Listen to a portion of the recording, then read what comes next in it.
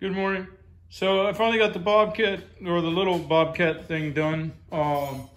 Cleaned out the carburetor. I put in a new muffler. I don't have the guards back on this front, the hood, I guess you call it. But changed the oil and in the motor. And I've dumped the tanks. I put all ethanol-free gas in there and everything. Now, on one thing I did that was kind of a foolish error. I had to work on the exhaust. I had the bucket hoisted up here and tied off with my the lift, the hoist for safety. Well, and then I filled my hydraulic fluid, and just a real dumb thing to do. I filled it all the way to the height it was supposed to be. But then when you let the bucket down, then it overfilled and it spilled all over. I was lucky it didn't blow a seal somewhere. Instead, it just came out the vent. But I've got hydraulic fluid all over the floor and everything. So if you're ever working on something like that, the access to the filling port is easier with the bucket, with the boom up. It's not impossible to get to. So I'm probably not the first person to do it, but anyway. Okay, now on this machine, what is it good for? First of all, if you can get them, see how the sprocket sits up higher and the tracks are triangulated? The way I understand it is on the Dingos or Boxers or any of the small compact stand-on little loaders. The problem with them, if they have parallel tracks, then the drive motor is so close to the ground that they wear out the sand, blows out the seals and stuff. Then you have drive motor issues. So that's why I tried to find one with the high drive. I call it high drive because the drive is higher than the bogies. And that being said, I tried to get the one that I thought would be best for durability and longevity. But now that I got it, there's some things I want to share, and that is, what are these machines good for? Well, first of all, they're slow.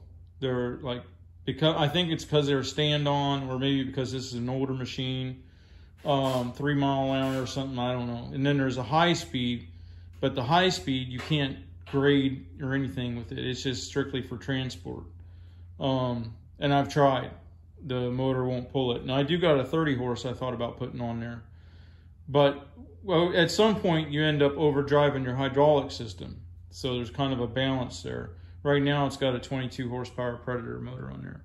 But where this machine shines is, say you want to lift up I got mower decks up here on the hill. Say I want to move a mower deck or something. If I get my forks on, put the forks on there, then it's good. For tight spots, it's good. If you wanted to do some rock in a landscape bed, it's good because it's light, and if you're gentle, you can keep from tearing up with the tracks. Now, say you're going out on a Bobcat job and you don't want it to, you're missing an attachment. So, but the Bobcat's in the dump trailer, and you know how hard it is to drag ramps on a dump trailer and get the Bobcat out. Well, say if you have this, then you could go and throw the attachment that you need for that job up on it without unloading your Bobcat to get it. You see what I'm saying? There's just a bunch of places where something like this comes in handy. But if it was my only machine, I would think I'd be hurting because I just don't like slow. I can't stand slow on my mowers or anything. I run Super Z's or 13 mile an hour, whatever. I get hyperdrives if I had a better chassis. If the chassis wasn't so stretched out, I'd bump up the hyperdrives. I'm all about speed and agility and dexterity and finesse, and I can't stand to sit on this, and it takes me 2 minutes to go from here to the top of the hill. You know what I mean? If I can do it faster with myself in a wheelbarrow, then what's the point, is my feeling. But, like I said, every machine has its place. And if you think you can get one of these and do everything you can with the Bobcat, it ain't going to happen, because, what I'm doing with my Bobcat is grabbing hold of big trees with the tree grabber and yanking back and forth, and there's stuff falling on the cab and tree branches whipping back at you, and there's no alternative for having an enclosed cab. Now mine's not got the glass or anything, but the protection you get from that, the ability to do so much more with the regular size skid steer. And the T190 is not a very big machine either. It's 7,000 pounds, I think, 63 horsepower turbocharged Kubota. But anyway, this machine has its purposes, and for those, it is good. So let me get fired up here and see if there's going to be more hydraulic fluid come out on it. Hang on.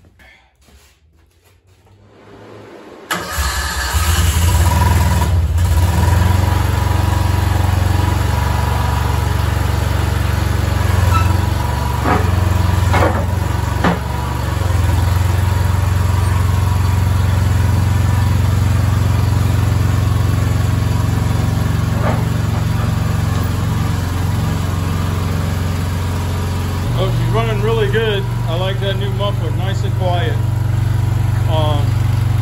Yeah, here's all the hydraulic fluid that's spilled out, so I got to get that cleaned up.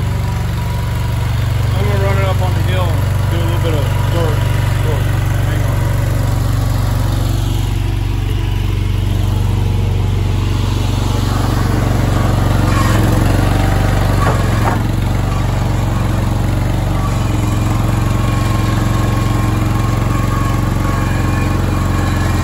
So it's draining, it's leaking out hydraulic fluid again, so I'm going to have to open that up and get the excess drained out. You see it's pouring out right there off the vent cap. So I'll have to get that fixed.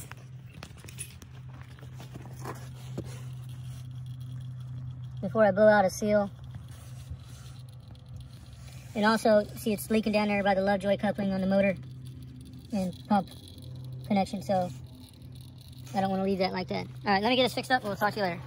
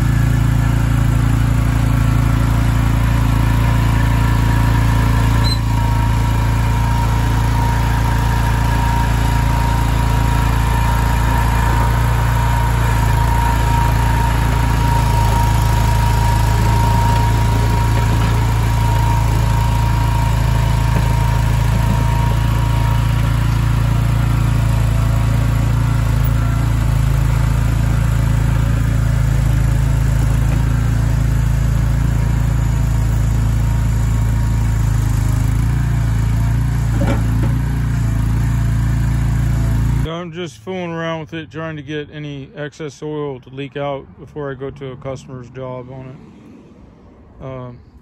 Yeah, as you can tell, it's slow, and if you try to run it in high gear, it can't really do much. except move itself. And then it's pretty finicky about that. All right, I'm gonna get on some work. I'll catch you later.